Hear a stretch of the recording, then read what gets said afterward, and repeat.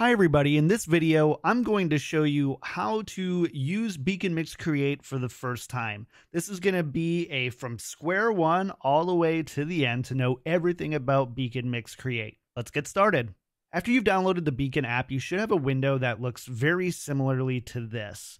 On the far left hand side you have your profiles. This is where you can save multiple profiles to switch between different types of games, or anything else. It's going to save all of your volumes, your assignments, and really everything. In the middle here, we have our device column, which will show you all of your connected devices as well as the different modules for each device. On the big window on the left, we have our mixing UI, and across the top are all your different mixing faders. These correlate directly with the knobs on your screen. Across the middle, we have our personal mix and audience mix UI. This is where you tell our app where to output your audio. And across the bottom, we have our routing table. This will let you selectively control which audio sources go to which audio inputs in the apps that you're running. The first thing that we're going to do though is we're actually going to set up our default Windows devices. Let's go ahead and right click on this icon in the bottom right hand corner and click on Sounds. I'm going to go to the recording tab first. BEACN Mix Create, or the mixing function of the BEACN mic, is going to create a bunch of virtualized devices for you in Windows. In the recording tab, you can see clock source, audience mix, LDM relay, voice chat mic. If you see do not use in parentheses, that just means that it's something that we need to be able to route your audio properly, but it's not something that you're going to have to actually physically assign or use. In the recording tab, I'm going to have you choose voice chat mic and make sure it is set to both your default device and your default communications device. This is a big one. By doing this, anytime you open an app that accepts a microphone or an input, it's going to use your voice chat mic to do that. If you decided to do something else like audience mix and you go into Discord, your friends are going to hear everything from your computer. 90% of issues that we end up seeing with audio not going to the right places is because the defaults aren't set up correctly. So try to remember this step the best you can.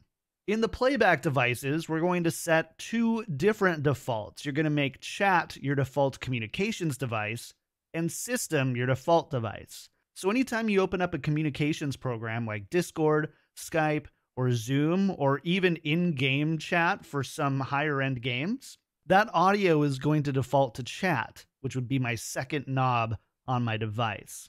Otherwise, if it's not a communications device, system is a great catch-all for everything. So everything is going to default to system first. I'm going to show you how to assign things away from system in a second. Now that we've assigned our defaults, the next thing we need to do is assign what device is our microphone and where our mixes are going to. For me, I have a BEACN mic, so I just choose microphone BEACN mic in the drop-down list.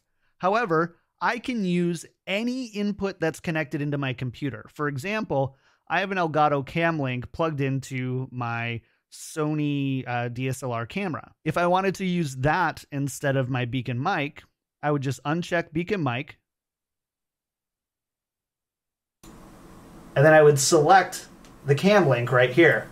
This doesn't sound nearly as good though.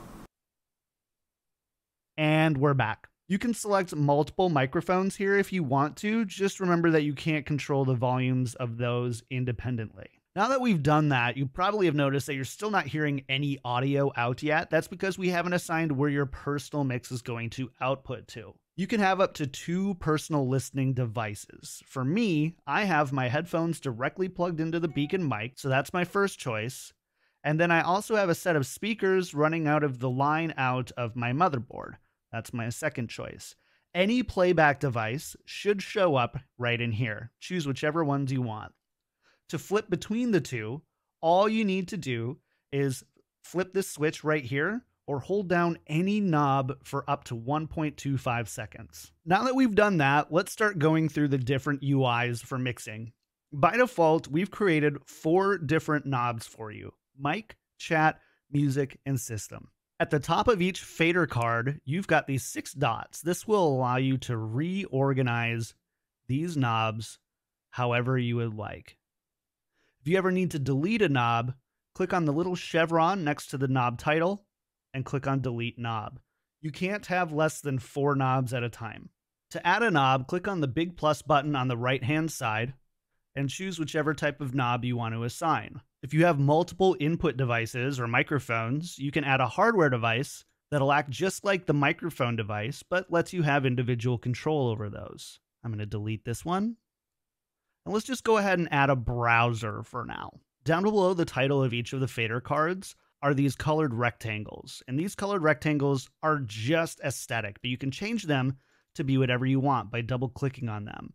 This is really cool. This is actually going to change the color of the button on your BEACN Mix Create, as well as the colored rectangle. Down below the colored rectangles, you have these little lock icons.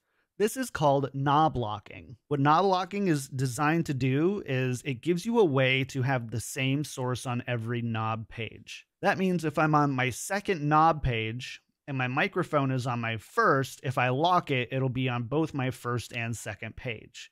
I'm going to go ahead and lock my mic and then show you how it works. So right now that I've locked mic, it says locked fader. So my first knob page is going to be mic, chat, music, system. My second knob page is going to be mic, music, system, browser. Mic is in the first position on each one. If I wanted to lock chat as well, now page 1 would be mic, chat, music, system. My second page would be mic, chat, system, browser. One thing you'll notice is that as I am adding these different devices and reorganizing them, it's also adding and reorganizing them down in the routing table below. Let's talk a little bit about the faders. So the faders and the knobs are directly correlated on your screen and in your app. By default, we've linked the two, which means that your audience is going to hear exactly the same volume as what you're hearing. However, we do allow you to actually manage these individually. To do that, all you need to do is click on this little link icon down below, and that's going to unlock the two faders. Now you'll notice when I turn knob 2, my music knob, it's only adjusting for my personal mix and not my audience mix. If I switch over to the other one, now it's doing it for my audience mix and not my personal mix. One really cool thing we let you do is we actually let you do something called ratio locking. What ratio locking allows you to do is preserves the ratio relationship between your audience mix and your personal mix. In this case, I have my personal mix set to be about twice as loud as my audience mix.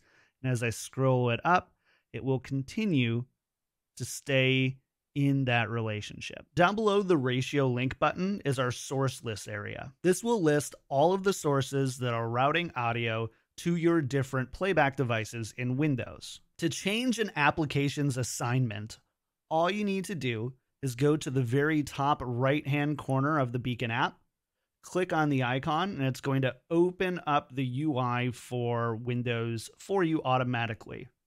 From here, you can assign your outputs just by clicking on the top drop-down list. In this case, I'm going to assign Spotify to music. Once I've done that, you'll notice that Spotify actually doesn't show up here. That's because it's not playing any audio. So if it doesn't show up in that list, or if it doesn't show up in this list, make sure that Spotify is actively playing audio. Now, when I do this, we've got audio. And it also shows up in the source list below. Down below the source list is our mute modes. Mute modes allow you to selectively mute to various sources. By default, all of our mute modes are set to mute to all. So when I mute Spotify, it mutes to myself, it mutes to my audience, and it mutes to my voice chat mic if I'm routing it to there in the routing table. The other options I have are mute to audience, mute to self, and mute to chat. Mute to audience is going to mute it to my stream, but still keep playing through my other sources. Mute to self is going to mute it to myself, but still go through to the other sources. And mute to chat is going to mute it to my voice chat mic, but is still going to keep playing through the other sources. Down below is the routing table, and the routing table is kind of like a more permanent version of mute modes. Mute modes are great for something that you're going to toggle back and forth multiple times during a stream, while the routing table is something that you probably don't toggle as often. For example, let's say you listen to only DMCA music. So you probably never would want to send music to your audience mix.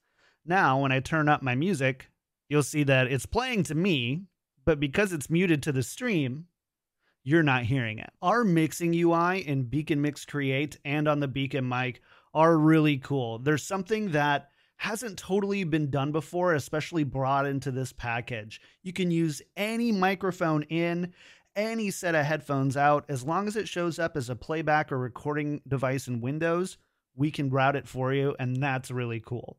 I hope you found this video helpful. If you have more questions, you can go to our Discord link down below and ask questions, or you can create a ticket with us on our website. See you next time.